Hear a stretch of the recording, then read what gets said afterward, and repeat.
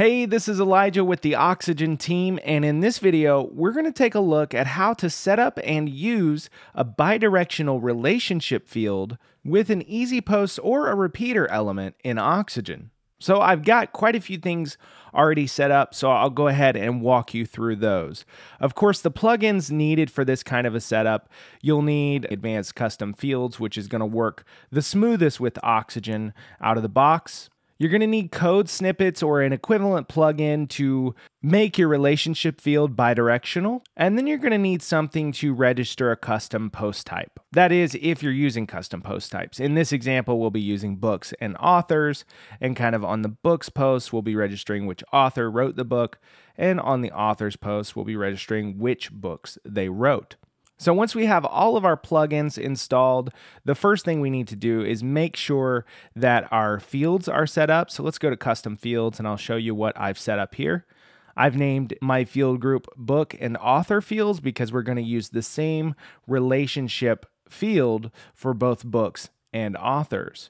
And I've just named it associated with to leave it kind of generic so that it makes sense on both books and authors. And this is just a relationship field. I've ticked a couple of these filters and left everything else pretty much default. And then of course, I have my custom post types, which I set up here in CPT UI, named books and authors. And you will want to make sure that these posts, if you're using a custom post type, are set to have an archive, which you can find down here has archive. This is false by default. So when you're registering a custom post type that you want to show in an archive like we do here, you'll want to make sure that you set this to true. And this may be different if you're registering these post types with another plugin, but this is how it works in CPT UI. So now we have our custom post types, our custom fields, and then we need to make sure that our relationship field is bidirectional. So basically what I want to have happen is when I go to an author, let's pick Chuck, and I go down to my custom relationship field, and I choose a book here. Let's pick one that he doesn't have. We'll do this Optio. So I've chosen a new book here to associate with this author. And now when I update it, if I go to that book, Chuck should now be listed as an author on that book. So I think this is the one I picked. We should go down here and associated with, that is not. It's probably another Optio. Let's see, you gotta love all of these lorem ipsum names. Let's search for Optio. And there's a couple of them. This might be the one. So if we go down here, you can see now that Chuck is an author here just because we associated that book with Chuck.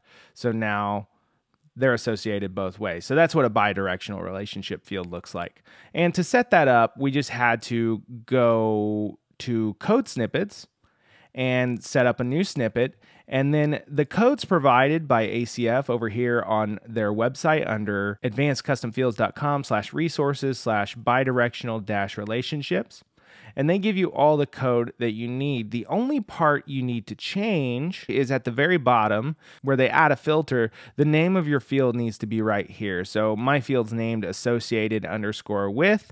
So I just popped that in there, and then we get that bidirectional behavior where if I check an author on a book post, that book is then in the associated with field on the author post as well. So then I just generated some books and some authors using FakerPress so that I had some data to render. Next up, we have our templates. So let's go to templates, and we have a main template with a header and some navigation. Then we have an author and book archive so that we can view a list of our authors and books. And then the one we're going to be working with today is the single book and author template. So let's jump into that with Oxygen.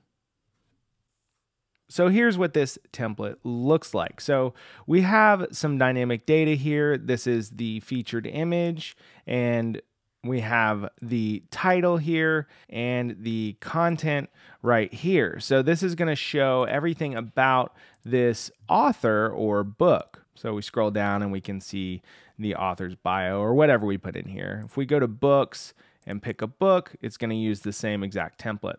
But the part that we want to adjust is over here on the right-hand side. So books by this author, that makes sense for an author. And then we want to, on a book post, we want to change that to say written by, and then a link to the author's entry for that author.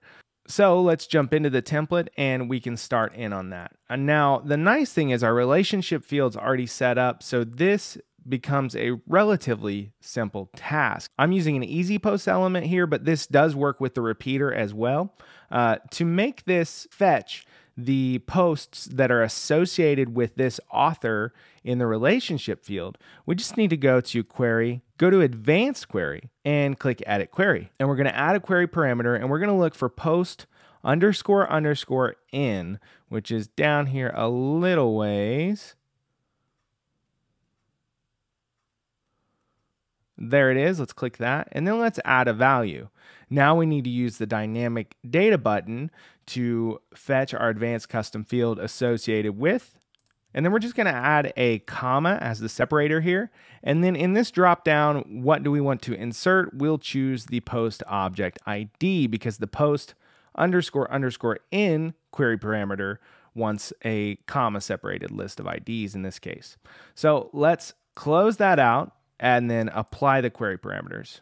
And now we have a list of books by this author, and these all come from that associated with field on the author post itself. But now we need to make sure that, this makes sense for authors as well. So one of the easiest ways to do this is going to be to use conditions. So we're going to duplicate this text and change it to say written by. And then we want to make sure these only show up when we need them to. So let's set up a condition on this top one, and we'll set a condition for the post type. So post type equals, and we want to make sure that books by this author only shows up on book author posts.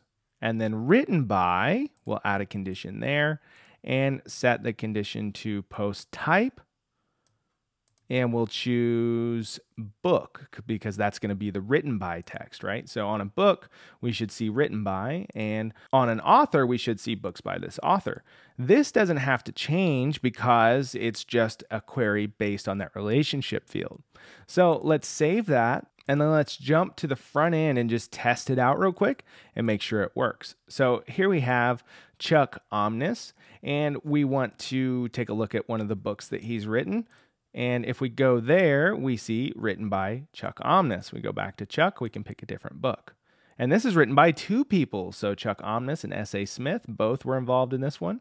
And S.A. Smith has written some stuff. So let's check out some of those. So you can see this little bit of dynamic data and condition work, and the advanced query that uses the dynamic data makes this a really, really convenient way to navigate through related post types. And we can go back to the books archive and pick another book. And then we immediately see, oh, Autumn wrote this. Let's see what else Autumn has written. Oh, this looks interesting. Perfect. We can go to authors and say we like Seth. We like stuff Seth has written in the past. We can see his full list of books that he's written. So while that is an incredibly simple thing to set up, it's also extremely powerful when you're creating dynamic sites with data that needs to be associated with each other, especially if you're using multiple post types, like in this case, books and authors. So again, this is Elijah with the Oxygen team, and that's how to use an advanced custom fields relationship query with a repeater or easy posts in Oxygen. Thank you very much for watching.